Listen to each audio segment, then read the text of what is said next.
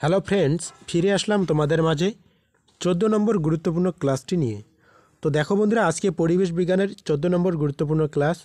এর আগে 13টি ক্লাস হয়ে গিয়েছে। তোমরা যারা পূর্ববর্তী ক্লাসগুলো দেখোনি, অবশ্যই তোমরা পূর্ববর্তী ক্লাসগুলো দেখে নিবে। আর তোমরা যারা নতুন এই চ্যানেলে ভিজিট করলে অবশ্যই চ্যানেলটিকে সাবস্ক্রাইব করে রাখবে। ডাব্লিউবি টেট পরীক্ষার প্রিপারেশনের জন্য আমি 3টি বিষয়ের উপর তোমাদেরকে কন্টিনিউ ক্লাসগুলো দিয়ে যাচ্ছি। প্রথম হচ্ছে বাংলা ভাষা এবং সাহিত্য, এরপর পরিবেশ বিজ্ঞান এবং 3 নম্বর হচ্ছে শিশুশিক্ষা এবং মনস্তত্ত্ব। তো প্রত্যেকটা ক্লাসে অবশ্যই দেখবে যারা পূর্ববর্তী ক্লাসগুলো দেখোনি। এবং আজকের এই ক্লাসে আমরা 50টি MCQ নিয়ে আলোচনা করার চেষ্টা করব। তো ক্লাসটি প্রথম থেকে শেষ পর্যন্ত অবশ্যই দেখবে। তো দেখো বন্ধুরা, প্রথম যে কোশ্চেন, EIA এর পুরো কথাটির অর্থ কী? এর সঠিক উত্তর environmental impact assessment. Next question, সৌরপাতন কী? সঠিক উত্তর সৌরশক্তি দ্বারা বিশুদ্ধ জল উৎপাদন ব্যবস্থাকে সৌরপাতন বলে। কি বললাম? সৌরশক্তি দ্বারা বিশুদ্ধ জল উৎপাদন ব্যবস্থাকে সৌরপাতন বলে। নেক্সট, DEFWI এর পুরো কথাটির অর্থ কী? এর সঠিক উত্তর department of environment, forest and wild life of India.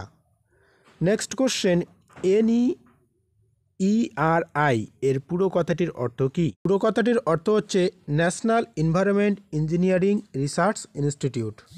Next question, শব্দদূষণ পরিমাপের একক কী?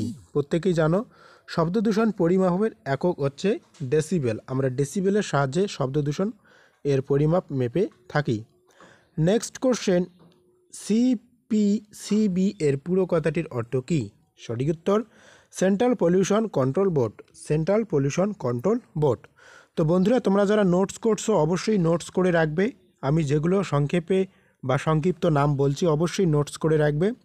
পরীক্ষার পূর্ব মুহূর্তে তোমরা অবশ্যই একবার হলেও রিভিশন দিয়ে যাবে। পরীক্ষার হলে তোমাদের ঠিক মনে পড়বে। নেক্সট দেখো কি রয়েছে, আওয়ার সিনথেটিক এনভায়রনমেন্ট গ্রন্থটি কে রচনা করেন? খুবই ইম্পর্টেন্ট, পারলে মুখস্থ করে রেখো। আওয়ার সিনথেটিক এনভায়রনমেন্ট গ্রন্থটি লিখেছেন মুরে বুকচিন। মুরে বুকচিন। নেক্সট, দ্য পলিউশন বাম্প গ্রন্থটি কে রচনা করেন? এর সঠিক উত্তর পল এহলিক। পল এহলিক। নেক্সট, পৃথিবীর বৃহত্তম বৃষ্টি অরণ্য কোনটি? সঠিক উত্তর আমাজন বৃষ্টি অরণ্য। প্রশ্নটা অবশ্যই ভালো করে দেখবে, দেখার পরেই কিন্তু তোমরা অ্যান্সারগুলো করবে। বৃহত্তম বৃষ্টি অরণ্য হচ্ছে অ্যামাজনের বৃষ্টি অরণ্য। নেক্সট, কত সালে কোথায় ব্লু ওয়েভ ফাউন্ডেশন গড়ে ওঠে? এর সঠিক উত্তর 1989 সালে ব্রাজিলে ব্লু ওয়েভ ফাউন্ডেশন গড়ে ওঠে। নেক্সট দেখো, কত সালে গ্রেট লন্ডন স্লাগ ঘটেছিল? কত সালে গ্রেট লন্ডন স্লাগ ঘটেছিল? এর সঠিক উত্তর 1952 সালে। নেক্সট, কত সালে কোথায় রাষ্ট্রসংঘের আন্তর্জাতিক মানব পরিবেশ সম্মেলন অনুষ্ঠিত হয়? এর সঠিক উত্তর 1972 সালে স্কটহামে কি হচ্ছে আন্তর্জাতিক মানব পরিবেশ যে সম্মেলন রয়েছে সেই সম্মেলন অনুষ্ঠিত হয়। নেক্সট, কত সালে চেরনোবিল দুর্ঘটনা ঘটেছিল? চেরনোবিল দুর্ঘটনা ঘটেছিল 1986 সালে। কত সালে রাষ্ট্রসংঘ এজেন্ডা 21 পরিকল্পনা গ্রহণ করেন? খুবই গুরুত্বপূর্ণ। এজেন্ডা 21 পরিকল্পনা গ্রহণ করেন 1992 সালে। নেক্সট, UNFCCC এর পুরো কথাটির অর্থ কী? সঠিক উত্তর United Nations framework convention on climate change. Convention on climate change. CCCটা তোমরা এইভাবে মনে রাখবে, কনভেনশন অন ক্লাইমেট চেঞ্জ। প্রথমেরটা হচ্ছে কি United Nations framework convention on climate change. Next, কত সালে কিয়োটো প্রোটোকল স্বাক্ষরিত হয়? এর সঠিক উত্তর 1997 সালে কিয়োটো প্রোটোকল স্বাক্ষরিত হয়। নেক্সট কোশ্চেন, কে কত সালে দশলী গ্রাম স্বরাজ সংঘ গঠন করেন বা প্রতিষ্ঠা করেন? চণ্ডী প্রসাদ ভাট 1964 সালে গ্রাম স্বরাজ সংঘ প্রতিষ্ঠা করেন। নেক্সট, ভারতে কত সালে চিপকো আন্দোলন হয়েছিল? অবশ্যই মনে রাখবে, চিপকো আন্দোলনটা একটু গুরুত্বপূর্ণ। তো ভারতের চিপকো আন্দোলন হয়েছিল 1974 সালে। নেক্সট, ভূপাল গ্যাস দুর্ঘটনা অবশ্যই মুখস্থ করে রাখবে। ভূপাল গ্যাস দুর্ঘটনা ঘটেছিল 1984 সালে। এর পরবর্তী কোশ্চেন, কত সালে ইকো রিভলিউশন মুভমেন্ট সংগঠিত হয়? কত সালে ইকো রিভলিউশন মুভমেন্ট সংগঠিত হয়? এর সঠিক উত্তর 2008 সালের মহারাষ্ট্রের আওরঙ্গাবাদে। 2008 সালের মহারাষ্ট্রের আওরঙ্গাবাদে। নেক্সট, কত সালে wild life society of south Africa গঠিত হয়? এর সঠিক উত্তর 1926 সালে।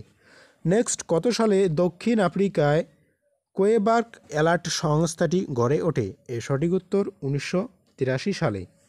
নেক্সট, কত সালে অ্যাথলাইফ আফ্রিকা সংস্থাটি গড়ে ওঠে? কত সালে আর্থলাইফ আফ্রিকা সংস্থাটি গড়ে ওঠে? এর সঠিক উত্তর 1988 সালে। নেক্সট, নর্মদা বাঁচাও আন্দোলন কত সালে শুরু হয়? খুবই গুরুত্বপূর্ণ।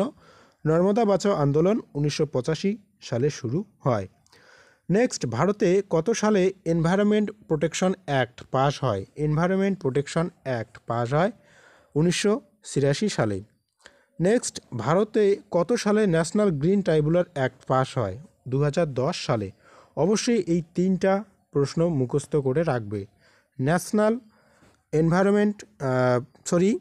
Environment protection act 1983, national green tribunal act 2010 এবং নর্মদা বাঁচাও আন্দোলন 1985।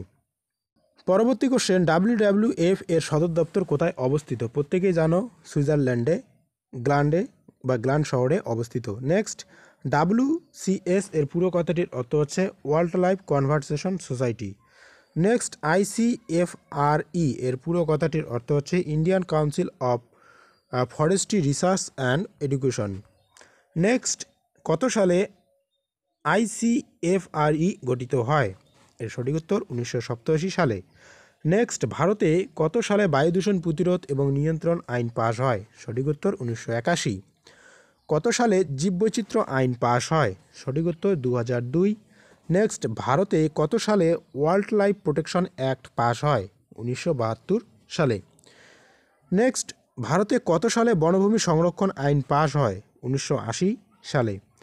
ভারতে কত সালে জলদূষণ প্রতিরোধ এবং নিয়ন্ত্রণ আইন পাস হয়? সঠিক উত্তর 1974 সালে। নেক্সট কোশ্চেন, একটি প্রাকৃতিক দুর্যোগের উদাহরণ প্রত্যেকেই জানো। পরবর্তী কোশ্চেন, একটি অর্ধ প্রাকৃতিক দুর্যোগের উদাহরণ হচ্ছে ঝুম চাষের ফলে ভূমিধস। পরবর্তী কোশ্চেন, কোন দেশকে ভূমিকম্পের দেশ বলা হয়? প্রত্যেকেরই কমন কোশ্চেন্স। পরবর্তী, পৃথিবীর সর্বাধিক সুনামি প্রবণ অঞ্চল কোনটি? সঠিক উত্তর জাপানের তাইওয়ান দ্বীপপুঞ্জ অঞ্চল। এটা হচ্ছে সর্বাধিক সুনামি প্রবল অঞ্চল। নেক্সট, পৃথিবীর সর্বাধিক ভয়ঙ্কর শ্রেণীর আগ্নেয়ুৎপাত কোনটি? প্লিনীয় শ্রেণীর যে সমস্ত আগ্নেয়ুৎপাত হয় সেগুলো কিন্তু সর্বাধিক ভয়ঙ্কর। নেক্সট, ভারতের সর্বাধিক ভূমিধস প্রবণ রাজ্য কোনটি? ভারতের সর্বাধিক ভূমিধস প্রবণ রাজ্য হচ্ছে উত্তরাখণ্ড। নেক্সট, পৃথিবীর কোন মহাসাগর সবচেয়ে সুনামি প্রবল? এর সঠিক উত্তর প্রশান্ত মহাসাগর। তো বন্ধুরা, তোমরা যারা পূর্ববর্তী ক্লাসগুলো দেখোনি শিক্ষা বিজ্ঞান অর্থাৎ শিশুশিক্ষা এবং মনস্তত্ত্বের উপর এবং বাংলা ভাষার যেগুলো ক্লাস আমি করিয়েছি, তোমরা ক্লাসগুলো অবশ্যই দেখবে এবং প্রত্যেকটা ক্লাসের যেগুলো PDF তোমাদের দরকার আমি টেলিগ্রাম গ্রুপে তোমাদের PDFগুলো দিয়ে দিচ্ছি। তোমরা টেলিগ্রামে গিয়ে TL প্রসেস লিখে যদি সার্চ করো তোমরা টেলিগ্রাম গ্রুপ পেয়ে যাবে। সেখান থেকে তোমরা অবশ্যই প্রত্যেকে জয়েন হয়ে যাও। আমি তোমাদের যেগুলো প্রয়োজনীয় মেটেরিয়ালস সেগুলো কিন্তু টেলিগ্রাম গ্রুপে দিয়ে দিচ্ছি। এর পরবর্তী তোমরা যারা এখনও সাবস্ক্রাইব করোনি অবশ্যই সাবস্ক্রাইব করে রাখবে এবং তোমাদের এই যে পরিবেশ বিজ্ঞানের উপর পরবর্তী যে ক্লাসটা নিয়ে আসবো, পরবর্তী যে ক্লাসগুলো আনবো, এই স্লাইডের যে 300টি প্রশ্ন রয়েছে এগুলো শেষ করার পর আমি তোমাদের যে 5 থেকে 10 পর্যন্ত যে সমস্ত বই রয়েছে সেগুলো বইয়ের যেগুলো MCQ রয়েছে সেই বইগুলো আমি আলোচনা করার চেষ্টা করব। তো পরীক্ষার পূর্ব মুহূর্ত পর্যন্ত অবশ্যই দেখবে এবং বিশ্বাস রেখে চলবে। আমি যেগুলো তোমাদের থেকে করাচ্ছি সেগুলোর থেকেই কমন আসবে। নেক্সট কোশ্চেন দেখো, পৃথিবীর সর্বাধিক বন্যাপ্রবল দেশ কোনটি? প্রত্যেকেই জানো বাংলাদেশ। নেক্সট, ভারতে কত শতাংশ অঞ্চল বন্যাপ্রবণ? 12%। WII এর পুরো কথাটির অর্থ কী? এর সঠিক উত্তর wild life institute of India. Next, কত সালে ভারতে ন্যাশনাল টাইগার কনজারভেশন অথরিটি স্থাপিত হয়? সঠিক উত্তর 2005। নেক্সট, আইপিসিসি এর পুরো কথাটির অর্থ কী? সঠিক উত্তর inter governmental panel on climate change.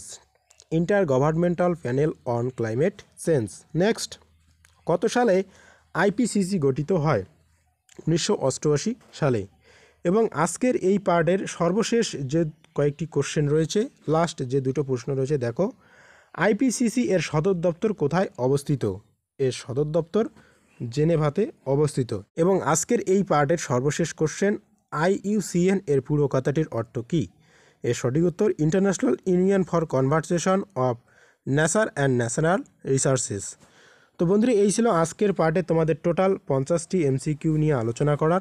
আশা রাখছি তোমরা প্রত্যেকটা প্রশ্নই বুঝতে পেরেছো, এবং যদি কোনো প্রশ্ন বা তার উত্তর সম্পর্কে যদি তোমাদের কোনো সমস্যা থাকে অবশ্যই তোমরা কমেন্ট বক্সে কমেন্ট করবে। তো বন্ধুরা, পরবর্তী ক্লাসগুলো অবশ্যই দেখবে এবং দেখা হচ্ছে পরবর্তী ক্লাস নিয়ে। ধন্যবাদ।